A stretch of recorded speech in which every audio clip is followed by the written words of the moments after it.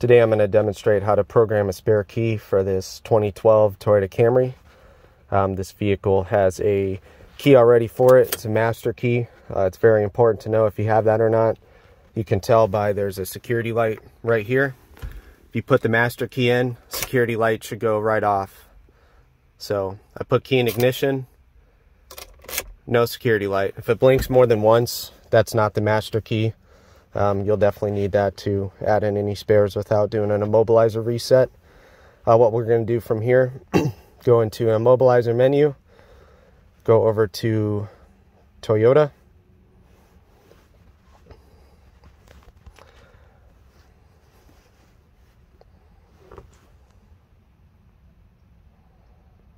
We're going to select manual selection.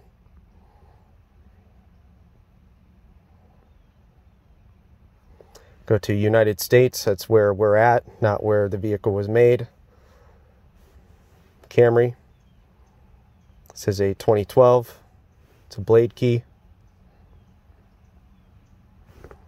Confirm, yep, that's the vehicle.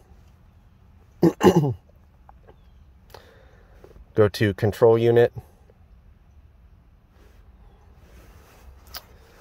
Using an X-Horse remote. I made this myself. I'm going to go ahead and make sure the remote will program.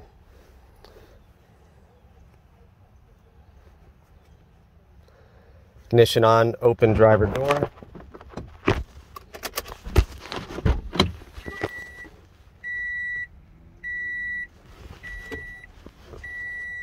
Okay.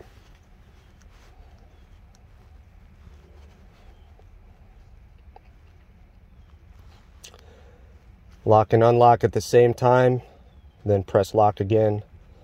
We're going to do OK, so it starts the countdown.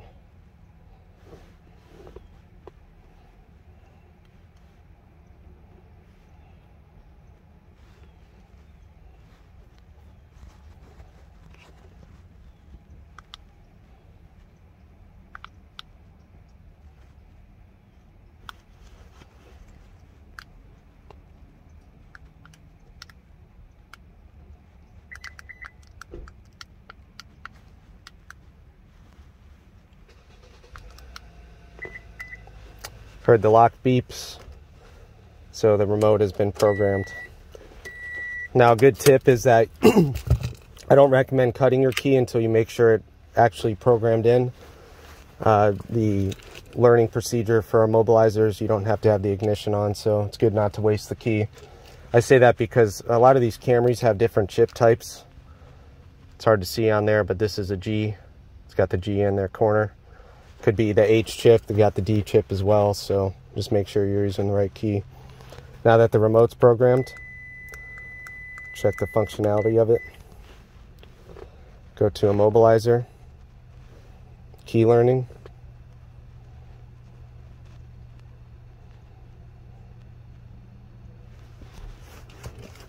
Switch the ignition on.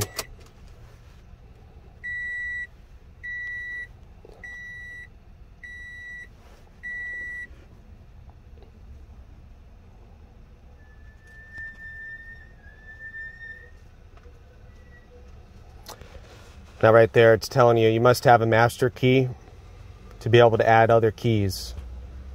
It tells you the difference there. It's the walkthrough I went through with the security light. Make sure that's not blinking. If it lights up even more than a second, it's not the master key.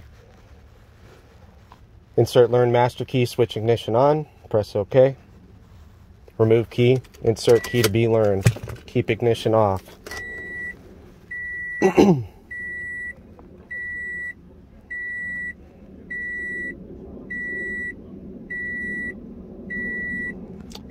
Now it's saying to wait for the theft light to turn off. That can take up to a minute or two.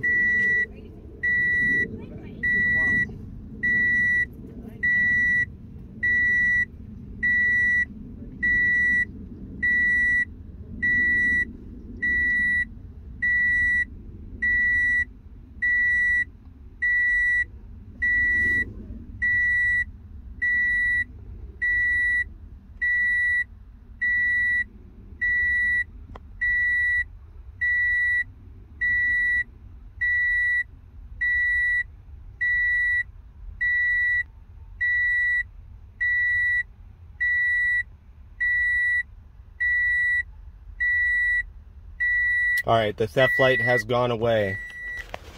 So we're gonna hit OK.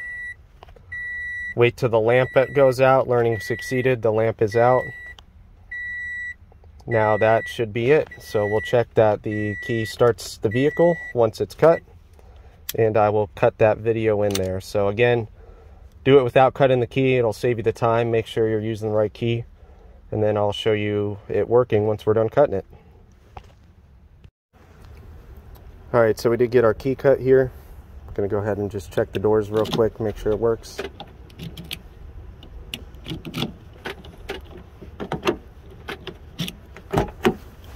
All right, the door works good. We'll just verify the ignition also turns smoothly and that the car starts. And check both ends. Both turn real smooth. Make sure that that theft light goes away. Car starts up. No theft light. We're good to go.